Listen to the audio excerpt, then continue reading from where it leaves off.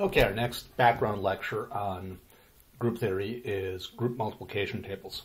Again, this is optional, but just something that might help you in terms of constructing some background knowledge for the material. So, if I have h elements in a group, I can construct a group multiplication table, so h rows times h columns, which contains h squared entries. The convention is that multiplication is the column element times the row element, because remember that commutation does not usually hold. AB is not necessarily equal to BA. So the intersection of column X and row Y is the element given by XY. It's necessary that each row and each column in the group multiplication table lists each of the elements only once.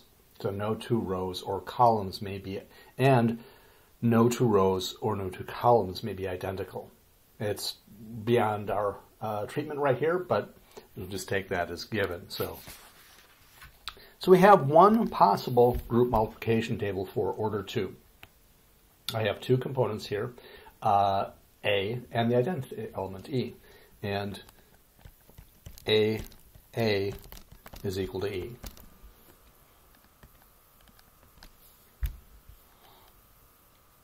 Okay, let's look at order 3.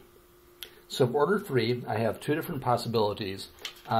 First off, you can see I filled in this. I filled in this row and this column because they involve the identity element. So we know what the answers are to those. My next step, though, is I need to decide what goes in right here. And let's suppose that let's suppose that AA is equal to E.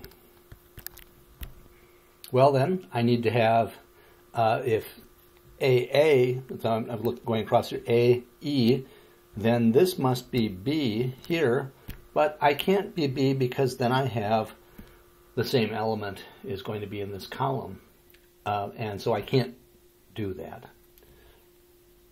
Instead,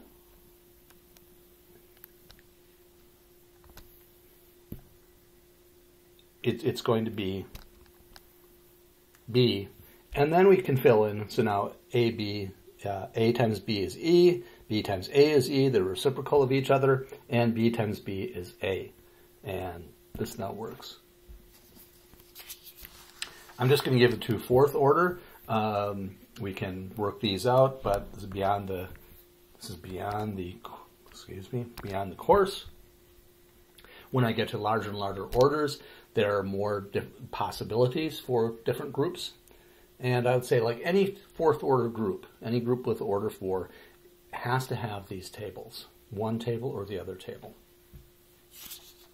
So if I have a molecule with 4 symmetry elements, 3 plus identity, then I know that the multiplication of those elements needs to follow one table or the other. The last concept is the idea of subgroups. And a subgroup is part of a larger group, which is its own consistent group. So we've got this one first. You can see that's sort of redundant of first order. E times E is E, and there are molecules where all I have is E. Actually, it's C1, so maybe not E. Another subgroup is this one. So E, D, and F constitute their own subgroup. And so I could set up my own table. So G, not G6, but G is a G3, E, D, F, E, D, F, and of course it's going to be E, D, F, D, F, F, E, E, D. Okay, that is all I have to say about groups and subgroups. When the rest of our lectures will be a little more fundamental in terms of operations that we need to perform in terms of the expectations of this class.